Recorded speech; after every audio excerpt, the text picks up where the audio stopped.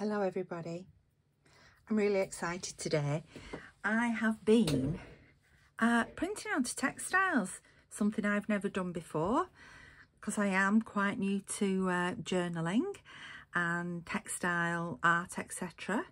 So I've been printing on some fabric. This is just cotton fabric that I coffee stained yesterday, and I've printed on it with an ordinary inkjet printer, and I've printed, this is an old postcard. These are from my Porch Prints Shabby Fairy. It's a little tiny postcard. Obviously there's no backs on these because they've just been printed through. I've printed tags, shabby woods from my Porch Prints, because these are the papers I've been using at the moment. More shabby woods. Aren't they fantastic? I've done some backs of postcards, so these are just plain backs. These are some that had postage already paid on them. These have got the old king on, so these, well, they must be about 100 years old, those postcards. Little pussycat from Shabby Woods. Some postcards with backs of postcards with the writing on. That's a church. And so it continues. This postcard I really didn't like, but it's printed beautifully. I'm in love with it. It's like a really flimsy free postcard that you might get with a magazine or something, but how lovely is that printed? That could be framed and put in a picture. Anyway, so there's all these. I've done a photograph. I've done some from sets. These are from a Gothic graphic set that I have. Backs of postcards. So I've done lots and lots and lots. I'm really excited with them all. So then, because I'm doing sort of woodland and forest themed, garden themed journals, this is a photograph that I took, and how amazing has that turned out. I printed that onto the coffee stained fabric, and how amazing. I'm not quite sure what to do with this. I am joining a textile group run by a friend of mine, joining after Christmas, so I might take that with me and ask those expert textile artists what they'd do. I think it's printed out fantastically. So what have I been doing with these? Well, I have made from the shabby woodland, I've made a journaling card. I put gesso on the back. I backed it, put gesso on the back so it can be written on. This is a postcard. Again, this is from the Shabby Woods. And there's the back. It's got the old king on and a bit of gesso on there. And what I've done is I've put them together with batting. I think it's called batting, is it? This stuff. Sandwich that in between a front and a back. Let's have a look. Let's get a back. Watch me not be able to find one now. Right, so I've got a back like this, and I got a front like this, and I put the two together with batting, and then just trimmed around the edges to make it fit. I picked like a more appropriate size front and back. So yeah, I made a tag. In fact, I love this tag. Gessoed that. I love this tag so much. I'm going to make Christmas tags like this, and I'm also going to make Christmas cards like this for friends. So I'm going to be busy over these next few days. I made this envelope. This again is from Shabby Woods, and using one of the outlines, and in there fits one of the postcards. Again, I've put gesso on the back of that. So I'm going to do my Christmas cards like this for my dear friends. I'm going to pop them in there like that, and I'm going to give those out to my friends. And then for on my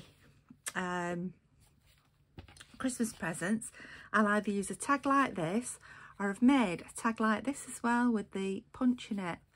This one needs gessoing, but I haven't done that yet because I'll show you what I do there.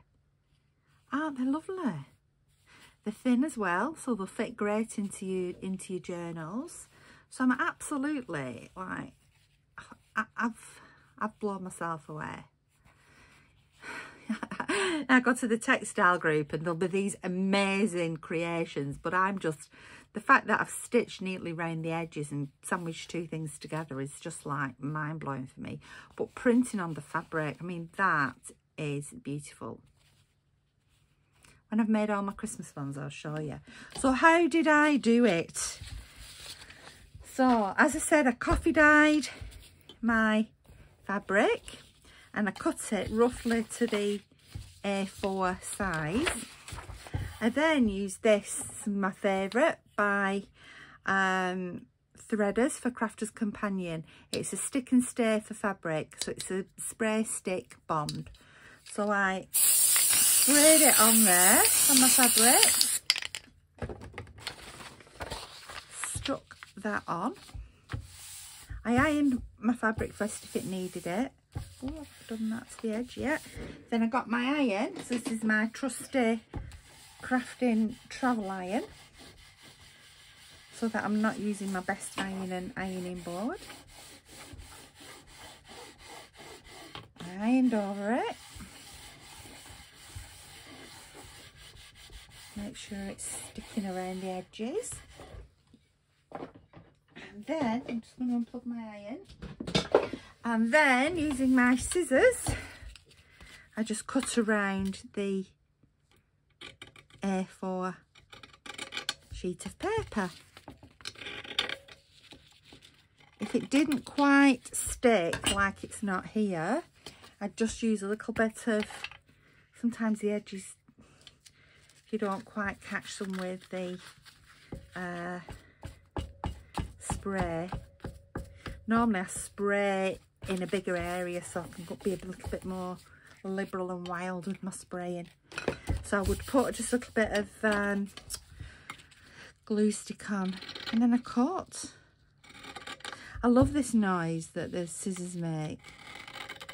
That when I was, it reminds me of when I was a little girl, because I used to watch my mum sewing, and she used to work by day and then in the evening she'd be sewing, making things for people. My mum's brilliant at sewing. She can just look at you, create a pattern, measure you, create her own pattern. She'd never really worked off patterns.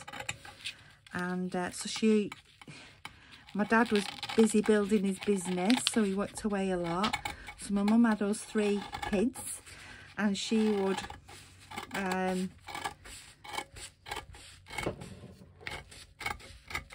work by day, collect us all from Mrs. Drew. Mrs. Drew was our childminder. I think we were probably one of the first ever people to have childminders back in the 70s.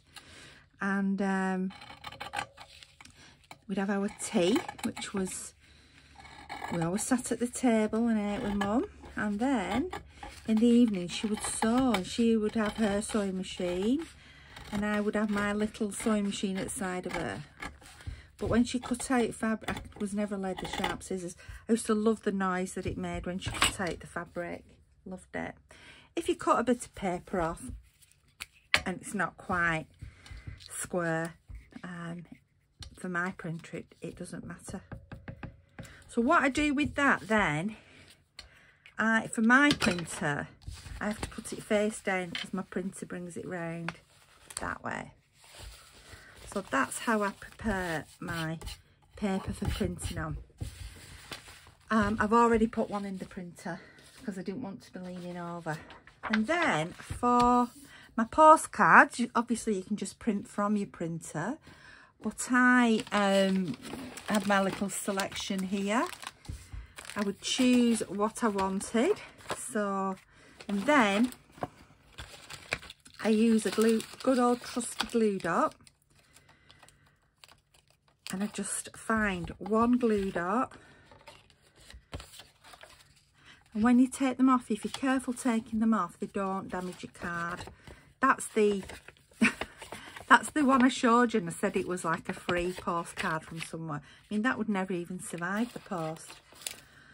So little glue dot on that one.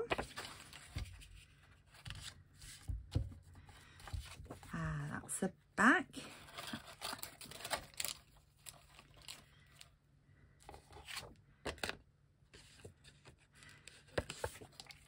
So as you can see, I'm just putting the glue dot in the middle and I'm just sticking the pictures on.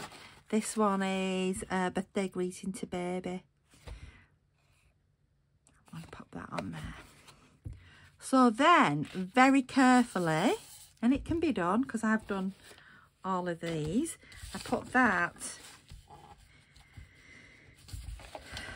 face down like that on my printer. So it can be photocopied. So I've got some paper in, I've got some postcards in, so I'll now just print.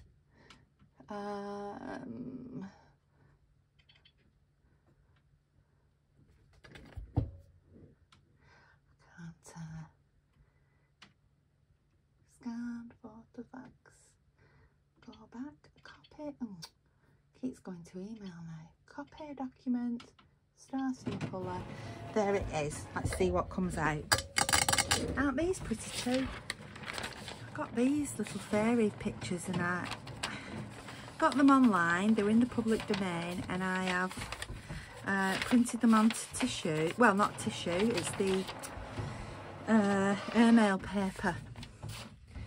Yeah, I like that. I hope this prints now. I hope it prints. So yeah, I collect here, there and everywhere I go. I collect these postcards. But I just thought a fabric postcard for me was a little bit different, which went on to fabric tags and envelopes. And so what I am going to do, I'm going to make up some kits. I'll probably do some disassembled like this, fronts and backs together. But then I'll put also some assembled kits into my Etsy shop. So I will put the link to my Etsy shop below. That would make a really nice little collection there. See my printer's printing away there.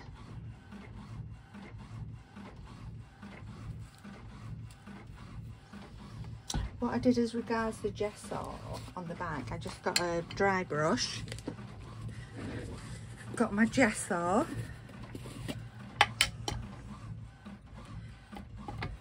and just dry brushed it on the back. On some of them I then went over with, like on the postcards, the white look very white, so I just went over it with a little bit of distress ink, and that just toned down the whiteness but can still be written on. I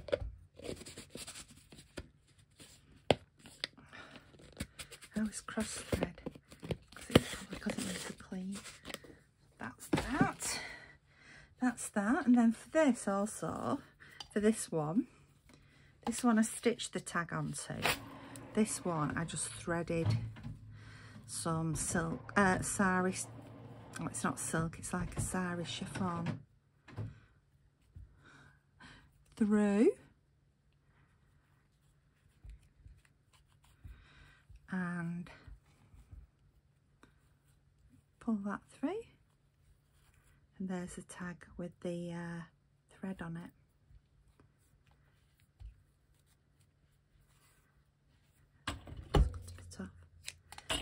Very, very pretty. Right, so here we are, printed out onto my paper, onto my fabric. I just literally then peel the paper off. That's where the little bit, probably use a little bit of glue stick there, but as you can see it comes off really easily. I've obviously not lined that up perfectly on that edge, but that doesn't matter. So what I do then is I cut these out I'll still make these fit. Cut them out. So easy. The difficult bit is getting it through. Not the difficult, the time-consuming bit is the putting the fabric on the, well, colouring your fabric with whatever you want to do. You don't even have to colour your fabric, but I wanted to coffee stain mine. So it took me all morning to do all my coffee staining because I have used up a lot of fabric. It's a good job I'd been to the store and bought lots of this cotton. I've used like some of the cotton I've used looked like it was from an old bed sheet, you know, but an Egyptian cotton bed sheet, and some of it was just heavy cotton lining. So do this, cut those out.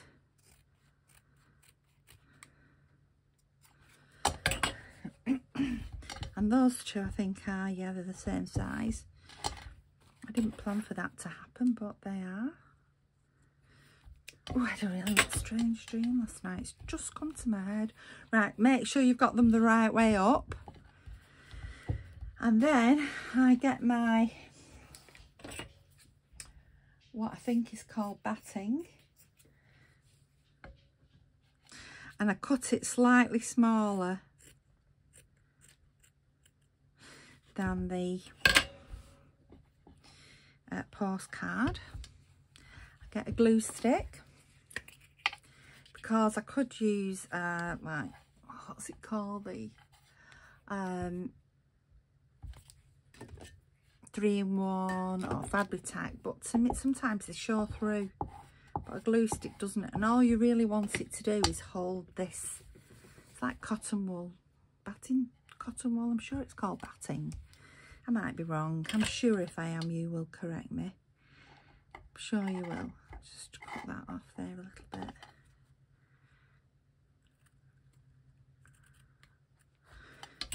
And then the top part. Now this one, I'm not going to put gesso on the back because I think this one is just decorative enough as it is. I don't think it would need. I think it's just a decorative piece for in your journal. You could always use it as a flip up, couldn't you? You could use it as a flip up. You could, I don't know, you could use it as a book cover, make a little fabric book. Like I say, just pop it in an envelope like this one. Little fabric envelope just tucked in your journal, and it's just pretty. And you could always put some paper in there, folded up paper in there with your postcard, or you can put the postcard with the gesso on. But I think that's pretty without writing on, because the writing is there. Now what I do is I would very, very carefully stitch around that. So you can machine stitch it, you could hand stitch it. I did one, like, I've stitched around with just a running stitch. I did one with the, what's it called? Blanket stitch around this one. I think that looks pretty. Those are the only two sort of fancy stitches I've tried.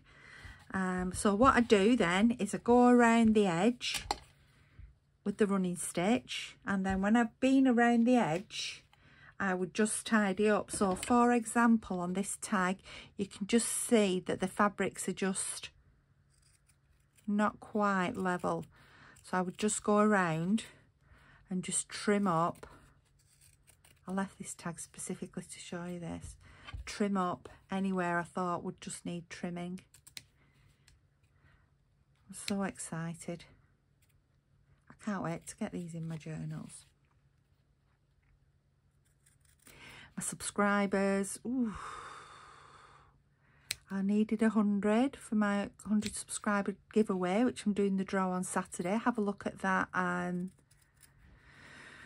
have a look at that video and the rules, because you've got to follow the rules. I'll do that draw on Saturday, but since I've put the rules up, I've had so many more people subscribing, and one of my videos, I couldn't believe over 800 people have watched it. I was just absolutely thrilled to bits. So this is what I'm up to now. I'm making all these, so all these will become postcards and things. Some I might save for pockets in journals. I was also looking at this little bag that I really loved. So I thought maybe to make some little bags using these as a front to put in your journal. So like a little pocket bag, maybe one that, you know, you could flip up. So I'm going to have a look at that as well. If I make those, I'll show you what I've done. So this afternoon, hubby's making tea. Yay! Good old Lancashire hot pot, like Coronation Street. So it's not Betty's hot pot, it's Russ's hot pot. So this afternoon, I'm going to continue with these. I'm going to sew this one. I'm going to make some more envelopes. And I'm going to get some packs together so that when this goes on to my YouTube, I'll also have some kits, some things in my Etsy store for you to peruse if you're interested in buying anything. So thank you everybody for subscribing. Thank you for all your fabulous messages. You've really spurred me on, because I was so concerned about my videos. You know, will people like them? Are they interesting? Are they what people want to learn? Do we want more of this and less of that? And what sort of thing do people want in future videos? One of the things people want is binding, so I'm going to have to get my head together for that one. I've just thought that would make as well, if they were the similar size, they would make a lovely book too. So yes, enjoy, have fun. I hope you print onto some fabric. Oh, I've also ordered some tea bag paper. But I don't know if you know or not, but our postage system's on strike in the UK, so, or maybe just in England. When I get that tea bag paper, I will let you know, because I will put it into my shop. It's a very good price as well. I was really pleased with it. So I ordered quite a lot, and I bet the people who I bought it from thought, what does she need all this tea bag paper for? Perhaps she drinks a lot of tea. Anyway, I'm Sharon. This is Be Divine Vintage. I will see you soon. I hope you've enjoyed my recording.